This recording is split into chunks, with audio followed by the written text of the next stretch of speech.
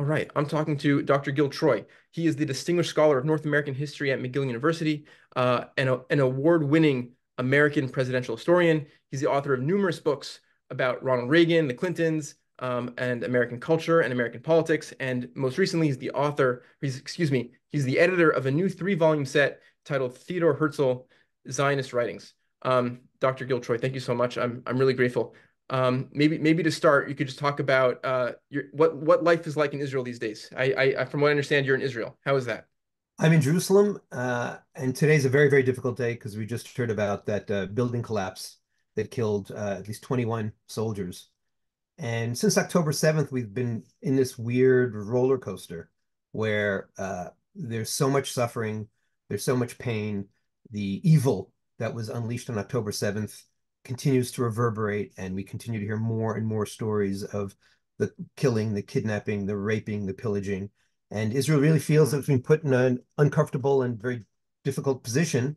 And since then, our kids are on the front lines, fighting, defending themselves, making very difficult decisions, killing people whom they don't want to kill. But the morality to me of the war really stems from the evil immorality of Hamas, and everything that's happened to them, as far as I'm concerned, since is on them.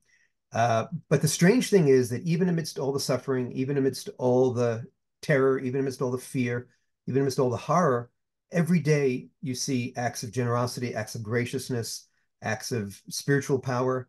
And so we're all in this kind of daily roller coaster. And more than anybody else, it's very easy to sit in New York and throw thunderbolts of judgment. But let me tell you, every Israeli I know is desperately hoping for a return to peace.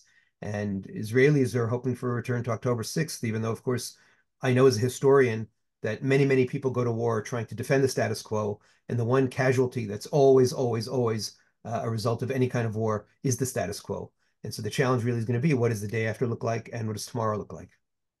Yeah, I'd love to talk more about that, but maybe before we get to there, we could just maybe take a step back and talk about what is your relationship with Zionism. And of course, that's something that you've written about and you've spoken about and you've taught about. Where does that passion come from, and how do you teach the history of Zionism? How do you conceptualize it? So there are two sides to that question: the personal and the more professional. So professionally, as you were kind enough to say in your introduction, my main job, my real job, is being an American historian. And for the first part of my career in the 1990s, building my career, building my family, I was very much focused on writing about American history. And I was the kind of professor who didn't think it was my job to hijack the podium and turn it into a political platform. And the nicest compliments I would get after teaching the history of US 1865 to the present, I was teaching at McGill University in Montreal. People would say, "Are you a liberal or a conservative? Are you left wing or you right wing?" Because my job, I thought, was just to raise questions and to challenge people. And during what people call the Second Intifada, I call it Arafat's war against the Oslo peace process, all of a sudden there's mayhem in Israel. All of a sudden, after Israel went into an Oslo peace process, and of course made mistakes because no country is perfect, but really tried to come up with some kind of peace process with the Palestinians, uh, suicide bombings are occurring in buses, in cafes, after bar mitzvah ceremonies on Saturday nights. And the academic world is blaming Israel. And my academic colleagues who can make anything complicated, they could go to Starbucks and write 32 papers about the anthropology and the economics and the history. When it comes to Israel, say, oh, Israel apartheid, today, colonial, settler colonial, racist, imperialist, and go, really? It's that simple? And I really felt as an academic, and I felt, frankly, of course, as a Jew, I'm not talking about the last couple of months. Then I felt that something had gone terribly wrong in academia. And people had forgotten their core mission, which was to listen, to learn from those with whom we disagree, to try to understand complexity. And I also saw in the Jewish community that everybody was very depressed, very defensive, very reactive. Again, I'm talking about 21 years ago, not today. And so I wrote an 800-word essay that changed my life, saying I am a Zionist. And I didn't say anything negative about Palestinians because my Zionist vision is not anti-Zionism. It's not anti-Semitism. It's not a reaction to. But instead, it was talking about how lucky we are to be living in Canada at the time and have this exciting adventure, this sense of peoplehood, this sense of this young state that all of us from all over the Jewish world and the non-Jewish world can contribute to. And I call this a form of liberal democratic nationalism. I know nationalism is a complicated word these days and a very unpopular word because Donald Trump has tried to own it. And I say no, that's only one form of nationalism. Nationalism is a neutral term. What we do with nationalism, do we use it to lift ourselves up and lift up our neighbors and lift up the world? Or do we use it to knock others down? That's up to us, but that's not inherent in nationalism. And so I've been trying for the last 21 years to sing a song of Zion, sing a song of what I call identity Zionism, sing a song of Zionism, which isn't about negating others, isn't about disrespecting others, but is about building up, I call this Pilates, building up the core of Jewish identity, Jewish pride, Israeli identity, Israeli pride, and Zionist pride. Yeah, that's very much I think the message of Zionism that I grew up with as well, and I was certainly enamored with for most of my life.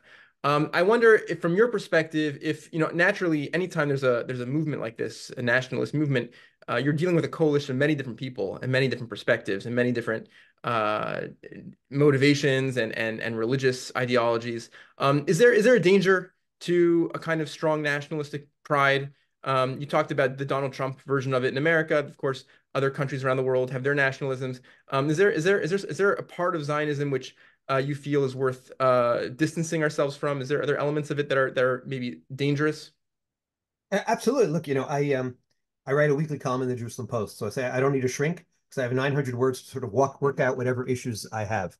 And prior to October 6th, I coined the term gunatics to, in a shorthand way, consistently denounce Itamar Ben-Gvir, Salo Smotrich, people who I felt were hijacking not just Zionism, I'll see you and raise you, but hijacking religious Zionism.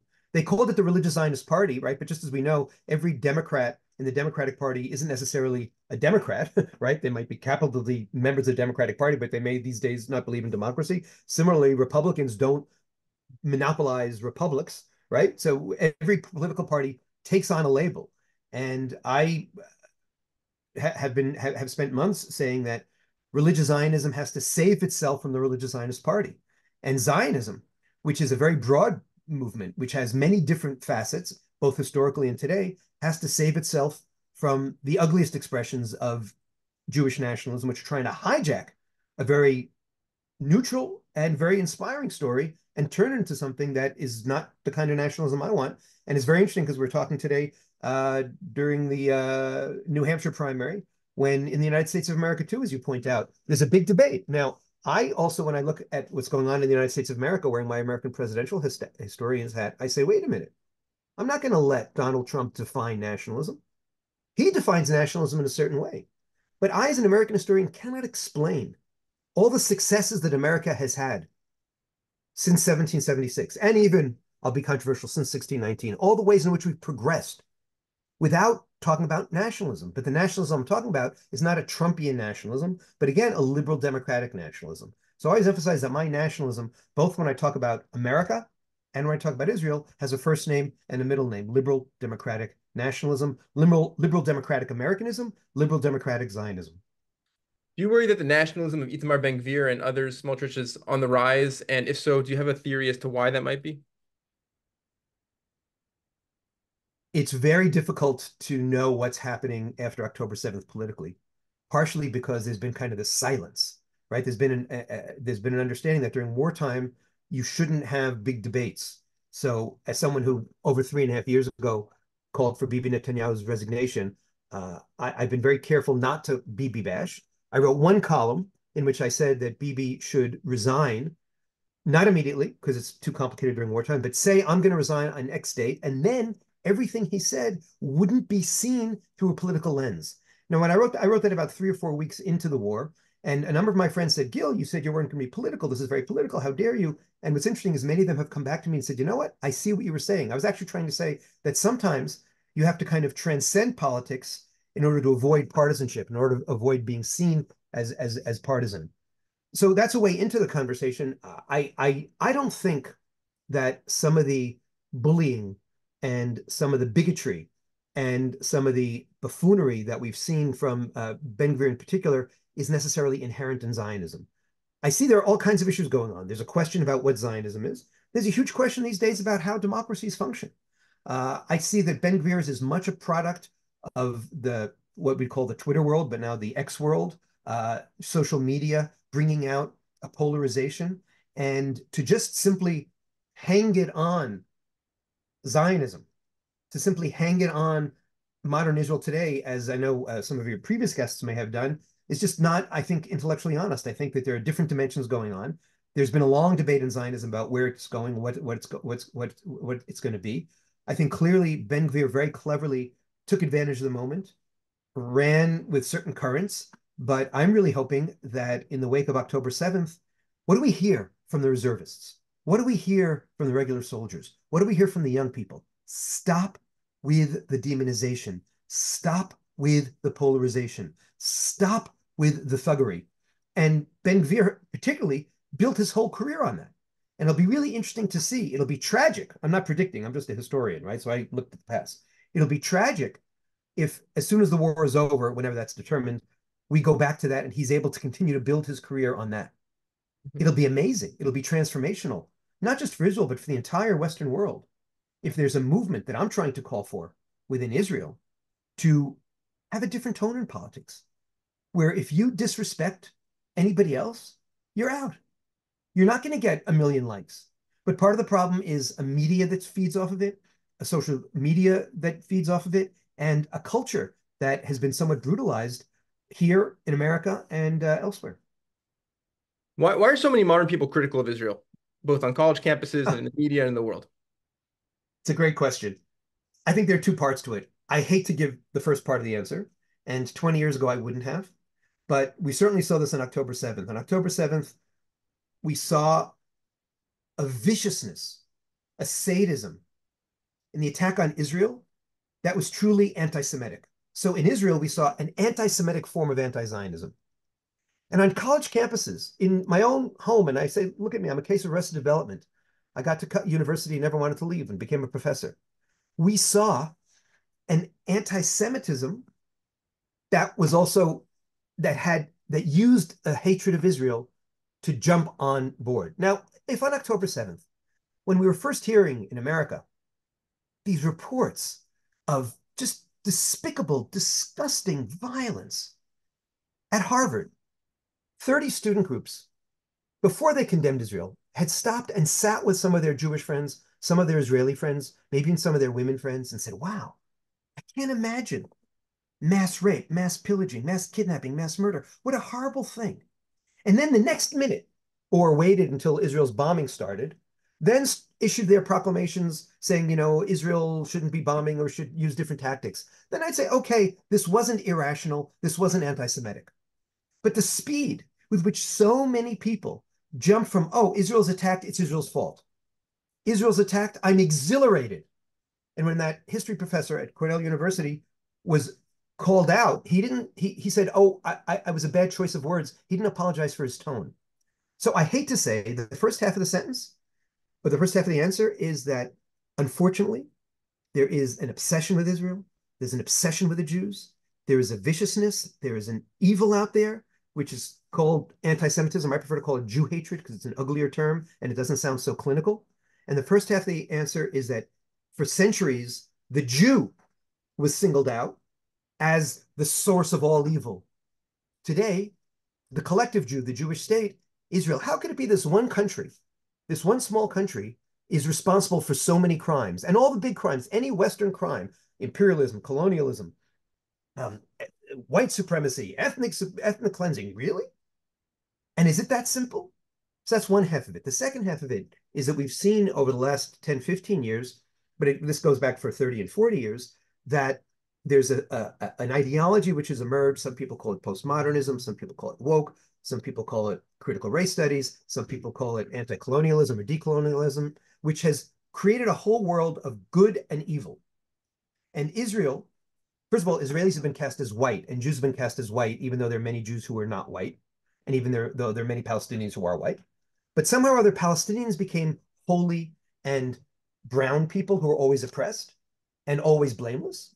And Israelis became essentially evil. Anyone who goes to the complexity of the Middle East and goes to such oversimplifications is, I think, doing the complexity of the Middle East and truth a disservice.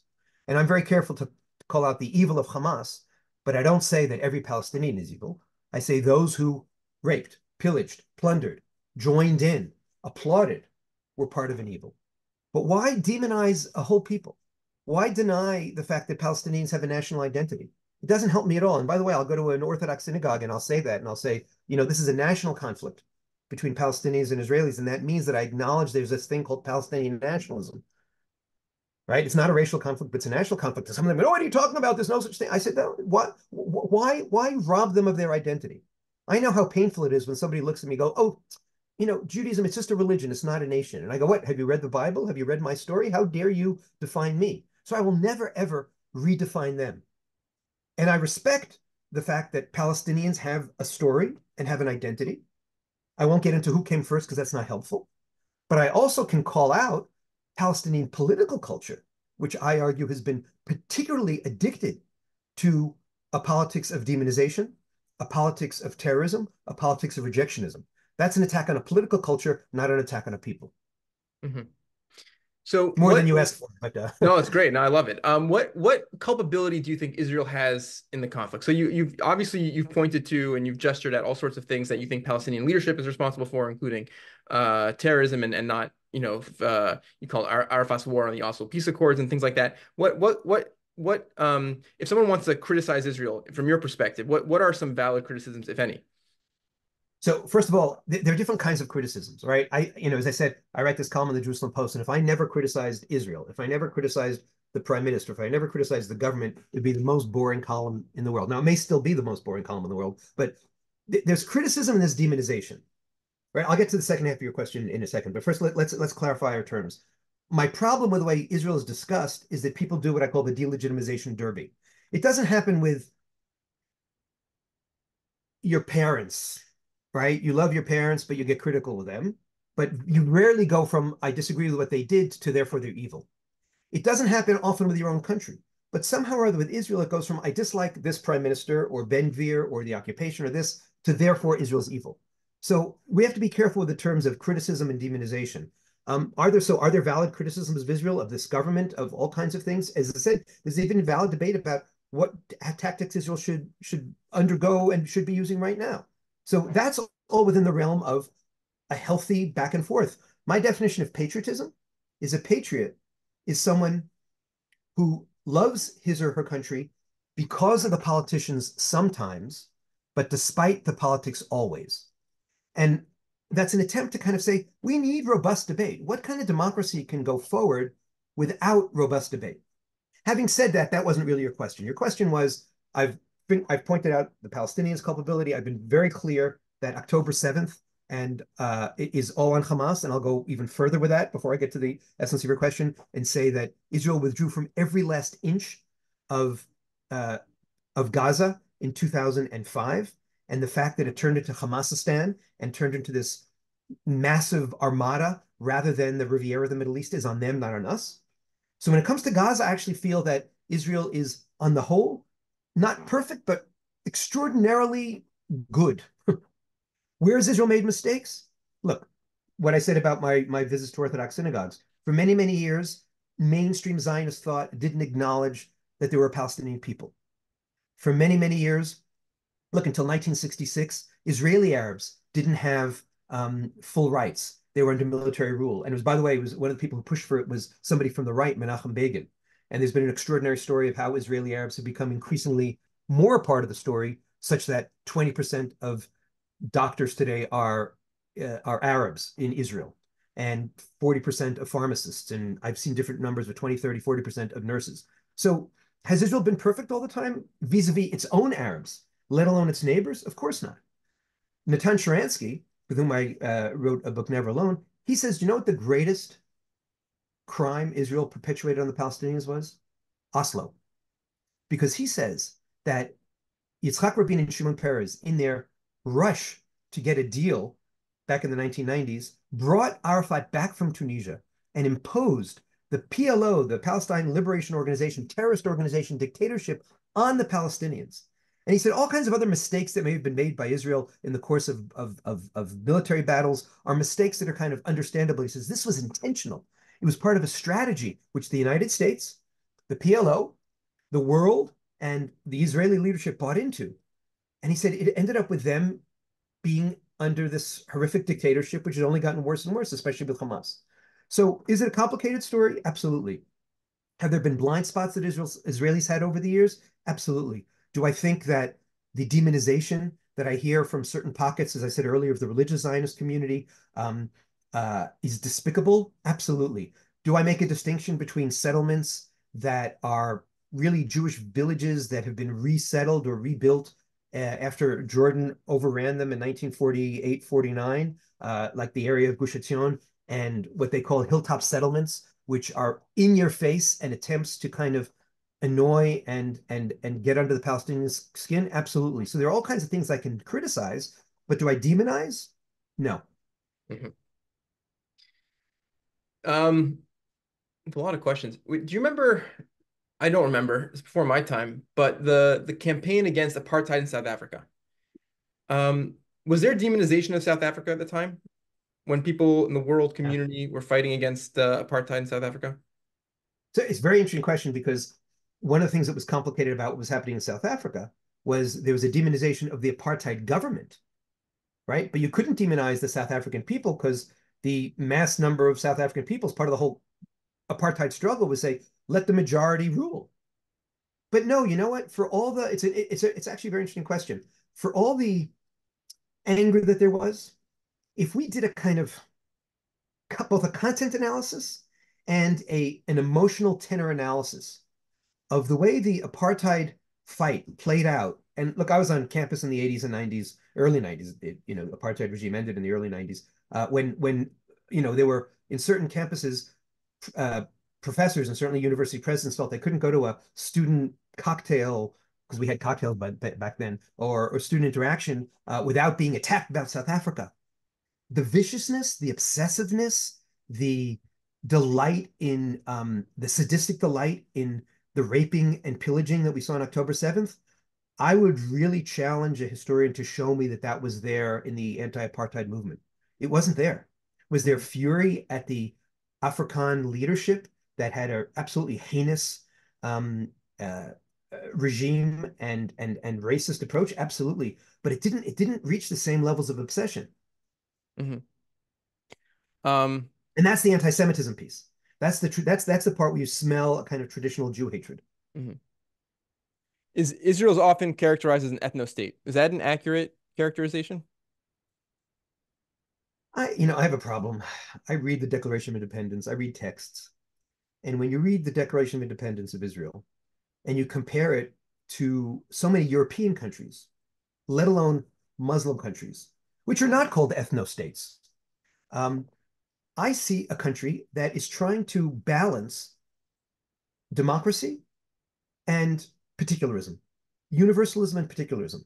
When I see that in the Declaration of Independence, written in May 1948, with 7 Arab armies attacking, and they acknowledge other inhabitants and they offer equality to all those inhabitants. And again, as I already pointed out, until 1966, that was merely a promise that wasn't even close to being fulfilled. I see that Israel's just more complicated. And that's again what's so fascinating to me and so depressing is that there are all kinds of words you could use to describe Israel, but the need to call it colonialist when it wasn't like the British going to North America or to India. Um, it's we have roots here. We, the original Aboriginal people. Why use the word colonialism? Because you're trying to demonize. Why use the word ethno state? Because you're trying to demonize. The whole decolonial language, the whole package of imperialism, colonialism, racism is an attempt to not criticize but demonize and to also fit Israel into a Western box. Israel, Jews confuse. We're a people in a religion. We had ties to Europe, some of us, including my great great grandparents who were in Europe, but there are other of my neighbors who had ties to Muslim lands, and there are others of my neighbors whose families have been here for 10, 11, 12 generations. Why the need to put us in one little box? That's when you go, the jump from the complexity of history, the nuance, to the labeling is a form of demonization. And that's what happens with Zionism again and again and again. For example, let's go on the other side. Everybody talks about the Palestinians living under their, fig and olive tree for generations. What about the fact that the British census from 1920 to 1930 shows that the nomadic Arabs all of a sudden saw when the British came in with the British mandate, there's prosperity, there's jobs. And there was movement of nomadic Arabs from what we would now call present day Jordan and Libya and Syria to this more organized, more flourishing place, which was called Palestine at the time, based on what the Romans had called it. And so not every single Palestinian has been here for 2,000 years. Jews confuse and Palestinians confuse, but Palestinians are given one simple identity. Jews are given another simple identity. And what does that lead to? It leads to demonization. And it leads to this kind of impossibility to compromise. Once you acknowledge messiness, once you acknowledge that there are some Palestinians who've been here for a long time, some Palestinians who came more recently, once you acknowledge that Jews have deep ties here, but there are also some who came more recently, then you can start saying, okay, how do we go ahead? Anybody who talks to me about the map, right? And this happens with right-wing Israeli settlers. It happens with Palestinians. The map. What's the map? In the biblical times, the map shifted at least 6 times. In the 20th century, the map shifted at least 6 times. In the 21st century, the map shifted 2 or 3 times. So don't talk to me about the borders, the boundaries, the map. You do that, and I can already hear you're a fool or a fanatic. Acknowledge the flow of history. And then also look at context. What happened in India, Pakistan? What happened here? What happened there? Why this need to kind of impose a simplistic paradigm on this one very messy and very, very small place? The 2018 nation state law, Mhm. does that sort of feel like a kind of um enshrining into law of an ethno state to you, or no? So again, the 2018 Basic Law didn't negate the Declaration of Independence, which I already referenced. It didn't negate many of the Supreme Court decisions. And one of the fascinating things right now, we're living in historical times. We're living in massive changes. One of the things that we're seeing, and by the way, it's very relevant to today because at least one of the people who was at least one of the soldiers who died, I'm checking his name, Ahmad Abu Latif, was a Bedouin soldier. And Israeli Jews are very, very conscious of the fact that, as I said earlier, 70% of Israeli Arabs are supporting them. That there's one Druze village, which last count, and I'm sure it's been updated tragically, has buried over 67 um, soldiers since the start of the state, but that number has been updated in the war. And one of the things that people are talking about is that after this war, maybe one of the things we need to do is update the nation state bill to a version which I wanted back in 2016, 2017, and 2018. And that version was, even though it was implicit, I wrote a column saying, obviously, we know this. We know that by Israeli law, by the Supreme Court, this nation state law won't negate the equality promise of the Declaration of Independence. But you know what? Make an important symbolic statement. So did all of a sudden through that one line, I know Shalom Magid loves to jump on that law and say that's why Israel's an ethno state. I look at it and it's more complicated. Did the DNA of the state change overnight? Did all the signs in Arabic in my neighborhood in Jerusalem disappear overnight? No. Was it an unnecessary insult to my Druze brothers and sisters, to my Bedouin brothers and sisters, to my Arab brothers and sisters? Yes. Was it something I fought tooth and nail? Absolutely. In a democracy, do I sometimes win and sometimes lose? Yes. And do I dust myself off and put up my dukes and get ready to fight for another day? Absolutely. Do you feel the current war, as it's been going on for months, is making Israel safer? No one wants to hear this, but absolutely. I have a cousin, Adele Raymer, who was on Kibbutz Nirim. And by the way, Israelis don't want to hear this either because everybody's so stuck in their trauma zone. But I have a cousin, Adele Raymer, who was in her safe room for 11 hours on Kibbutz Nirim, a lefty who spent all her time and energy hoping to build bridges with the Gazans, like so many of the people in the kibbutzim that day who were killed. And when I think of when she will be able to return to her home, and she said, I just want to sleep in my bed at night. There are two dimensions to it. Objectively, she is so much safer today than she was October 6th. Subjectively, psychologically, she feels so much more threat. Why? Because since October 7th, 8th, 9th, since the war began, Israel has pushed back the Gazans, and I say the Gazans, because so many of them were hostile. So many who came in the second and third wave weren't just Hamasnikim, but were what they call Shababim, who were just the regular people coming in to rape and pillage and plunder and often murder and kidnap. And um, so there's going to be more of a demilitarized zone. The mind-boggling, mind-boggling tunnel structure and weaponry that Hamas has amassed has been degraded.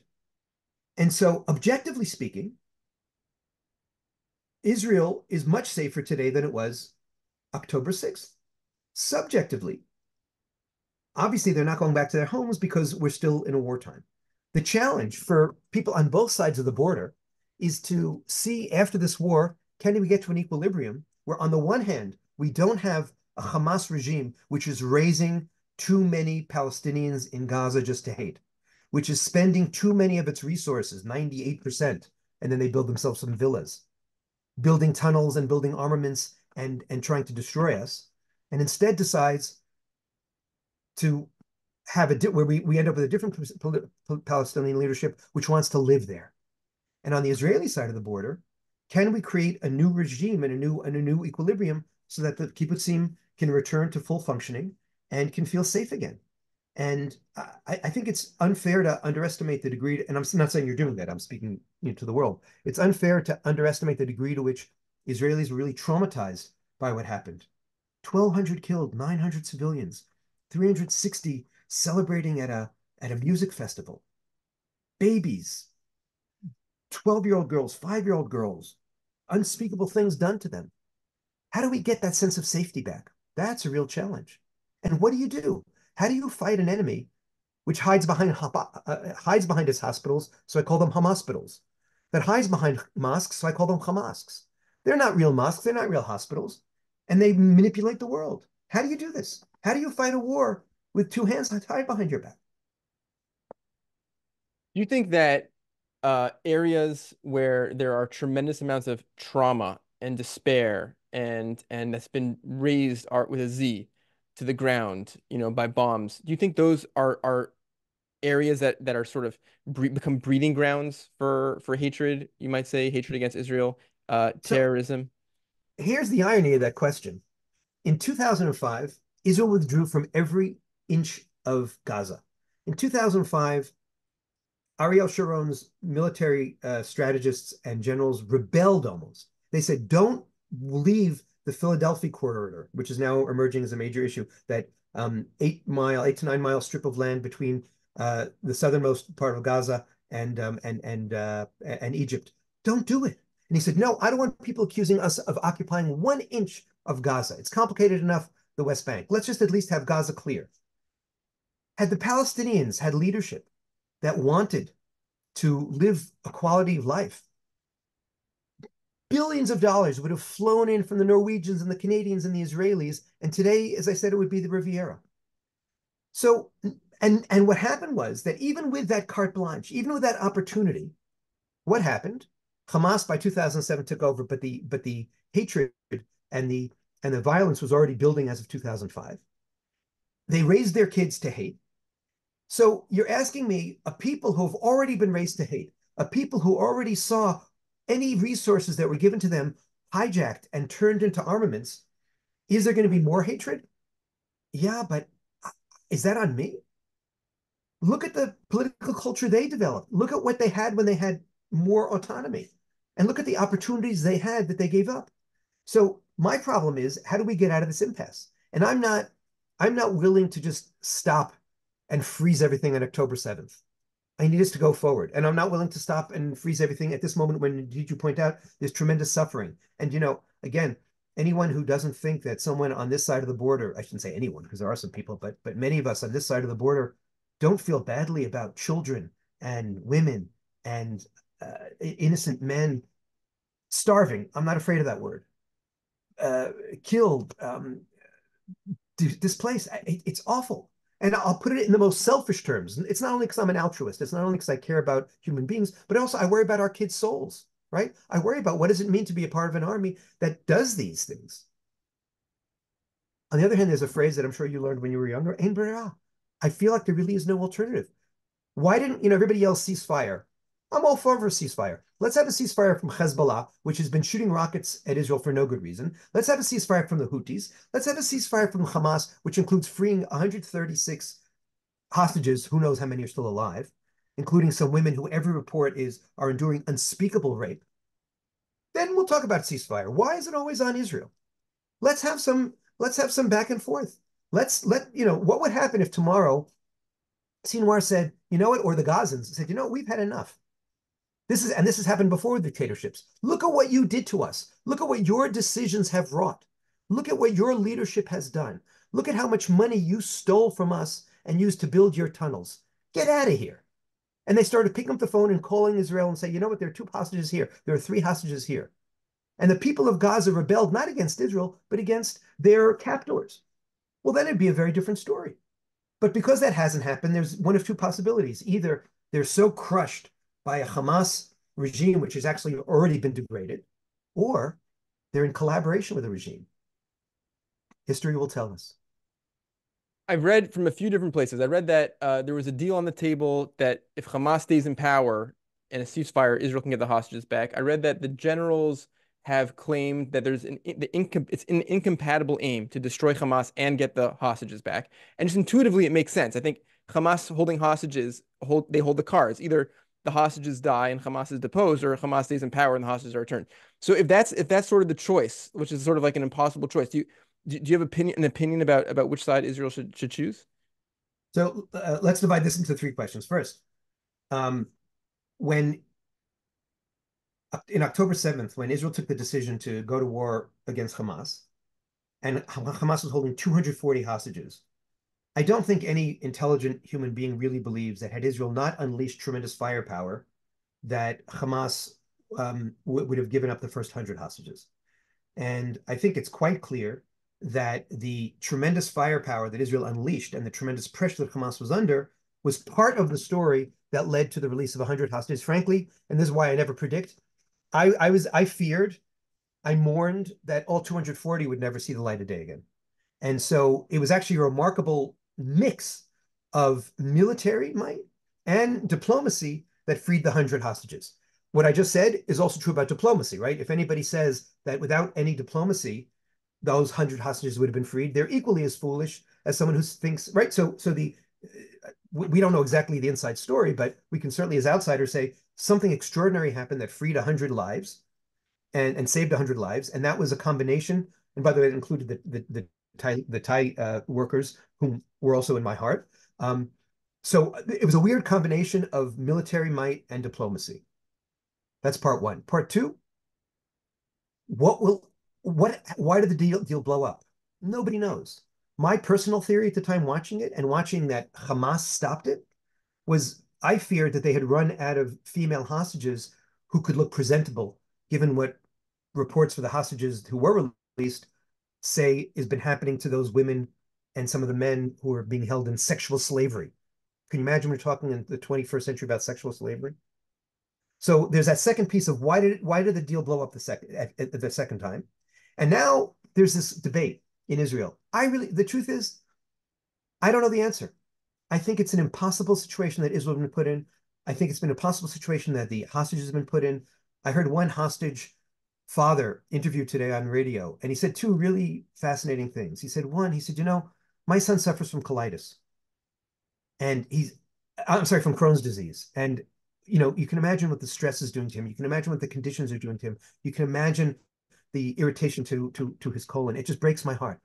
Why is my government, he said, why is my government allowing humanitarian aid, allowing fuel to go to the people on the other side of the border when my son isn't getting it?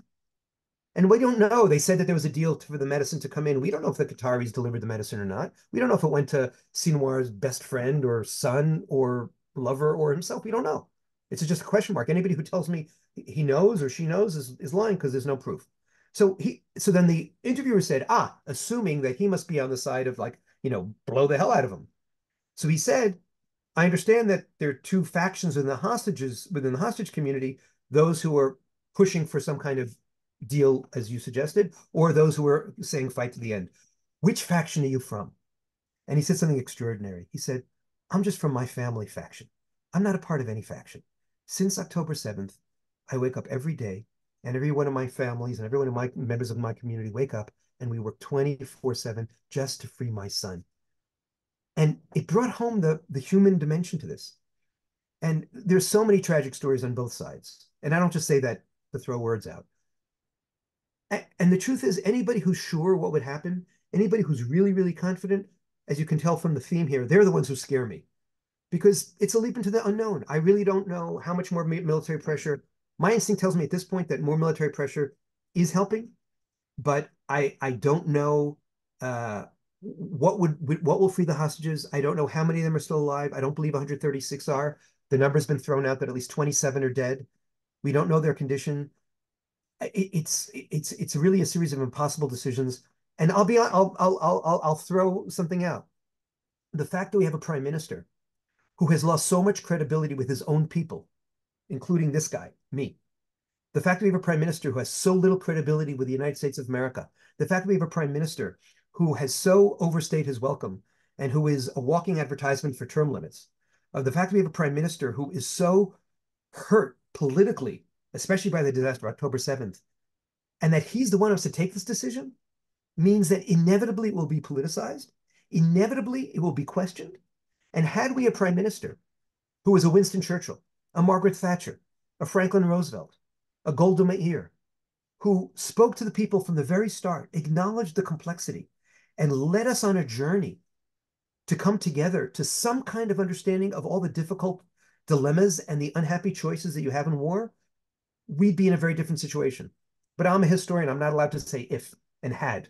I'm just supposed to say this is what happened. So we're in a situation now where we have a prime minister with all those deficits, with all those weaknesses, with all those failures, and we have him leading us down a path of impossible, heartbreaking, mind-blowing, difficult decisions. And that's part of the tragedy of this moment. Hmm. What would you like to see as an eventual resolution to the conflict down the road? So let me just add one more thought to that. I don't want people to therefore conclude that with all my criticism of Netanyahu, I buy into the camp that, oh, he's having such a good time running the war and he wants to continue it to keep himself in power. I actually think that's such a misreading of what's happening in Israel. The sooner Bibi Netanyahu gets a victory, the sooner Israel gets a victory, and the sooner Bibi Netanyahu gets some kind of, and I'm putting this in quotation marks because I know my history of Iraq war, mission accomplished picture. As soon as he gets some kind of picture of 3 heads of Hamas and 40 free hostages, the better off he is. So I just want to give my political Yeah. assessment on that. I'll just say the other analogy of the Iraq War is that America went to war to defeat Al Qaeda, and they were Right, successful. They defeated Al Qaeda, and they got ISIS. I mean, right. there's And a by the sense that if way, you don't deal with right, the fundamental cause of why Al if you don't Qaeda is get to the there, right, and by the way, from October 7th, I've also been saying, don't tell me. First of all, don't remember Theodore Roosevelt, speak softly and carry a big stick. Don't tell me you're going to knock them off in Qatar, as one of the people in leadership said publicly. I'm not giving away any secrets. Don't tell me that we're going to destroy Hamas and eliminate Hamas as a movement. If Hamas is an idea, if Hamas is a movement, what kind of war aim is that? Don't tell me that your war aim is to just get one guy's head, because look how long it took the United States of America to track down Osama bin Laden, who was in an allied, was living in an allied country called Pakistan. So from the start, as an American historian, right, sharing some of the background that you have as well, I was wary of overheated rhetoric, of war aims that are out of control and that are unrealistic. So what looks like a day after? It has to be in what we call shlavim in stages. The first, and I know this is not popular, is there has to be a demilitarized zone. There has to be a 1 kilometer zone, which is on the Palestinian side, the Gazan side, where they lose territory, because that is a language that's the traditional language of war. You attack me, whether it's your dictatorship regime or a democracy, you attack me, you lose. There's disputed territory, you lose territory too. And there has to be a demilitarized zone. And by the way, a demilitarized zone would be good for them too, because I think they need distance from us in order to try to create some kind of new equilibrium. So the first thing is to stop the war, degrade Hamas as much as is possible, preserve as much civilian life as is possible, and as quickly as possible try to get to the rebuilding, or at least the equilibrium phase, with this new DMZ. with a new reality. Phase two, I think there's something that's underlying Palestinian culture which is missed when we throw on words like the Palestinians or the Gazans even, is that they're and I say this out of respect. I don't say this out of judgment, but Westerners have become much more nationalized, and many more Palestinians operate by tribal and clan associations. And there is a theory that says maybe what we have to do is go back to some of the clans in Gaza. And there are some clans in Gaza which clashed with Hamas in 2005, 6, 7, and 8 and got defeated. Maybe the clans or other forms of local leadership can emerge. And you have to have some kind of de-Hamasization. So again, I don't use the words of eliminating Hamas because that's an ideology, but of shrinking their influence, shrinking their power, empowering others. Obviously, the Israeli fantasy is to include the Egyptians and include the Saudi Arabians, include the UAE. I'm realistic enough to know that the Egyptians don't want to touch it, the Saudi Arabians don't want to touch it, the UAE doesn't want to touch it. But if that's why I say if you start with the clans and you start with some local leadership, then you have a chance at creating some kind of equilibrium, creating some kind of momentum, and then you can bring in other players. And long term though. So 10 years, 20 years, 50 years, 100 years. What's it going to look like in a what's the resolution eventually? I have no problem right now. If you drive to Beit El, which is in Judea Samaria, the territories, West Bank, whatever you want to call it, when you drive along that road, or you go to a wedding, the Psagot winery, you see Ramallah, which is the Palestinian capital. And atop the and it's a series of hills that they have, and you see Palestinian flags waving. Let me tell you, as a nationalist, as a liberal democratic nationalist, when I see their flags waving over an area which I'm, as an Israeli, not allowed to enter, I say fine. I actually say this is very October, pre-October 6th thinking. I say if they can express themselves nationally, if they can start focusing on what they have and not what we have, then we have a shot at peace. So would I potentially see in the future with this demilitarized zone and more boots on the ground on our side, an independent state of Gaza or Gaza aligning with the West Bank? And by the way, it's the Gazans and the Palestinians of the West Bank who fought tooth and nail, who didn't cooperate. I have absolutely no problem. And by the way, this is where I call out my friends on the right. I say, you haven't entered into all kinds of cities and villages in Area A, which the Palestinians controlled for years. What do you care if they express their national identity there? So call that a two-state solution, a three-state solution. I would love for them to focus on what they have, not what we have. I would love to see them create a different kind of culture. And you go, oh, it's impossible. And you know what? This is where being an American historian helps, because I know how impossible it seemed when we talked about Germany, not we, but our, my great grandparents and grandparents in 1945, when we talked about Japan in 1945. And if Japan and Germany could change, I really believe it's possible for anybody to change. But they have to accept Israel's reality and Israel's existence. And that's the key piece in the ideology which has to change. So you're imagining a two-state solution? Is that what you're describing, or is it Or a different than multiple two-state? state solution. I have no problem with some kind of thing. But right now, when anybody talks about a two-state solution and doesn't acknowledge both the failure of Oslo, which led to 1,000 terrorist deaths, and the failure of the Gaza disengagement, they're dreaming in Technicolor. So right now, spare me two-state solution rhetoric unless you've solved that problem of Palestinian exterminationism and Palestinian addiction to terrorism. And now I am using the word Palestinian, not Hamas, not Gaza. Is it possible that what you're calling exterminationism emerges from a sense of trying to get a second state? No, because actually, if you look at their track record, when they've had chances of getting something and they've blown them up, they've gone backwards rather than forwards. As with 2005, the disengagement, as with Ehud Olmert's series of concessions, which he offered in 2007, 2008, which even the great left-wing Israeli thinker Aleph Bet Yehoshua said, if they can't accept that, Mhm. they'll never accept us. He recently died, but I had the privilege of meeting with him a year or two before he died, and he said that was a moment where I said, "Oh my goodness, Palestinian leadership is still too committed." Leadership. Now I Mhm. distinguish between Palestinian leadership and the Mhm. Palestinian people. Palestinian leadership is still too committed to exterminating us and not building themselves up. So you imagine a future where the Palestinians put down their animosity and their weapons, and then Israel grants basically a second state. With the international community working, And we Hmm. have a territorial compromise, right? We have, and it'll, by the way, it'll include some withdrawals that are painful for Israel. Just like Israel withdrew from 21 settlements in Gaza and 4 settlements in Samaria in the West Bank in 2005. It might include some messiness on our side, but it can only come once there's a recognition on the international. Let's just put the Palestinians aside. The international community, the Biden administration, the UN continues to parrot this phrase, two-state solution, without acknowledging how painful the two-state solution talk has been, because it led to the disengagement, it led to Oslo, and it led to thousands of deaths. First, put that into your historical equation. First, explain how we're not going to make the same mistake again. Then go forward. Right. And that's not on us, that's on them. And when I say them, I say not only Palestinians, I say all the other people who are just parroting this phrase, this slogan, which frankly in Israel, it's kind of like 3 months after 9/11, coming to the United States of America and say, oh, make peace with Al Qaeda, make peace with bin Laden. And that was before bin Laden was a TikTok hero. Hmm. There's a Well, different I generation. guess the other perspective is that evidence has shown with decades of settlement building and decades of sort of evictions and building roads and building settlements between, Palestinian towns that Israel has no appetite at this point, like you're saying. So this is to sort of confirm what you're saying, really zero appetite for a two-state solution and has taken zero steps in, even leaving out a possibility of a two-state solution over a No, decades long no, window. I would say that certainly I was talking about since October 7th, the many of the two-state solution people were killed or are in the army, or fighting for their lives or are fighting for their limbs.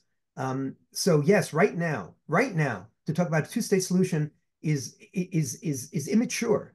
It's Hmm. like it's like asking the United States to surrender to Japan 3 months after Pearl Harbor. Like, what are you talking about? If you want to talk about a two-state solution, first acknowledge the pain, acknowledge the miscalculation, acknowledge the international community's failures, acknowledge Palestinian rejectionism, and start, not me, it's not on me, on you. I'm saying it Hmm. broadly. Build a path, learn from history, right? Don't repeat the mistakes and repeat the rhetoric without saying, look, sit what it's like to think about what it's like to sit in the hotels that are now filled with kibbutznikim from Be'eri, or frankly, the people from the north who were just in the north, and all of a sudden Hezbollah decided, oh, let's attack them because it's Tuesday. Hmm. What do you tell them? How do you explain to them why they should make this leap of faith? You don't get to a leap of faith until there's been some good faith built up. And Hmm. the serve that they gave us on October 7th, North and South, was a very, very lethal one. So the next serve of peace, of hope, of faith shouldn't come from us, should come from them. Okay. I'm tempted to invite a Palestinian voice on my channel as well. Do you think that would be a bad idea? They would probably talk about the experience of living under occupation, the experience of, settler violence, the experience of, settlements being built up on land that you had, used to farm and things like that. The experience of, family trauma, And I would Nakba say being that a every one of those things you said, I'm sorry to cut you off, but Mhm. every each of the four things you said are Mhm. not things that any Gazan can say with sincerity since August 2005. Well, how about fishing in their own waters? How about being able Ah, to but import goods from the outside world so for so farming let's equipment? have a thought experiment. If in Mhm. 2005 they had accepted the $14 million of greenhouses that were given, and in 2005 they had started a peace path, do you think they have beautiful hotels, and would they be able to fish wherever the heck they wanted? You have to take some responsibility. You see, and it gets back to one of your earlier questions, the whole decolonization rhetoric and racket takes any agency, any responsibility from the oppressed and says, oh, you don't have to call them out for anything. And I'm sorry, as a historian, I call them out. Spare me your tale of woe if you don't take any responsibility for any mistakes your side made, any mistakes your leadership made, any candy you distributed to celebrate the murder of a child or the rape Well, I of wouldn't talk a to someone like that. I would talk to someone who'd be involved in so peace. I'd be talk to someone so who's some so involved some in, but I'd say if they want to talk about settler violence in Hawara, that's something to talk about. But if you want to talk about settler violence in Gaza, you're dreaming in Technicolor. So I would just say be careful about the truthiness of it, to use that word in quotation marks. Just and the real thing would be, and it would be really interesting to have an honest conversation with the Palestinians and say, can you distinguish the narrative of Gaza from the narrative of the West Bank? Hmm. And is there something you can learn from the two narratives rather than clumping them all together? If you look, the propagandists always clump it together. So Human Rights Watch comes out with a report about Israel apartheid. I'm using that in quotation marks. And what do? They clump Israeli Arabs, Bedouin, Area A, Area B, Area C, Gaza, all in one, which is just from a political science and a political historian's perspective, just an assault on truth. And they make it one polity against the evil Jews. And and that's in order to advance their narrative. And I try to go, and that's why I was even talking about tribes and localities. I try to go more nitty gritty and say, let's look. So it'd be really interesting to have a conversation with the Palestinians and say, hey, explain to me how you tell a story of Gaza in 2005, 2006, not just 2024. How do you explain Gaza, and and are there any mistakes that were made on the Palestinian side in 2005, in 1948, in 1967, in during the Oslo peace process?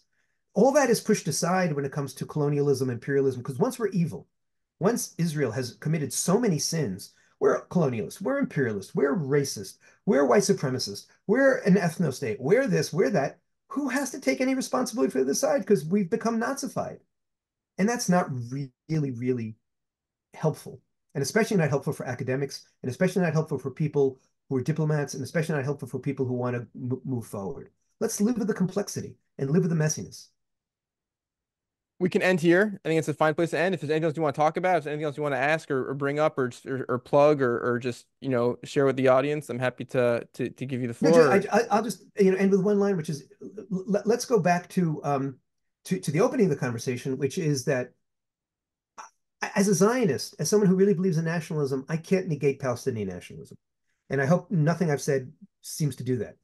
And it's really important for me that we figure out how to use nationalisms, all forms of nationalisms, to live together and to do what Theodor Herzl said, that hopefully by living together in our tribes, but also as friendly neighbors, we can elevate one another rather than knocking one Okay. another down. My nationalism is about soaring together, not knocking down the others. And if I can end with just one little story, last week I was in the South, and I was at the Nova concert place, this killing field, um, this wonderful, beautiful natural place, which was turned into a killing field, and there were a bunch of yeshiva kids in black and white, ultra orthodox.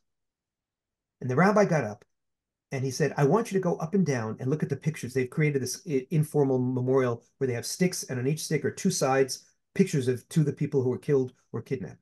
He said, I want you to look at each one of those kids. And he says, look, we have a uniform, black and white. The soldiers have their uniform. These kids had their own uniform.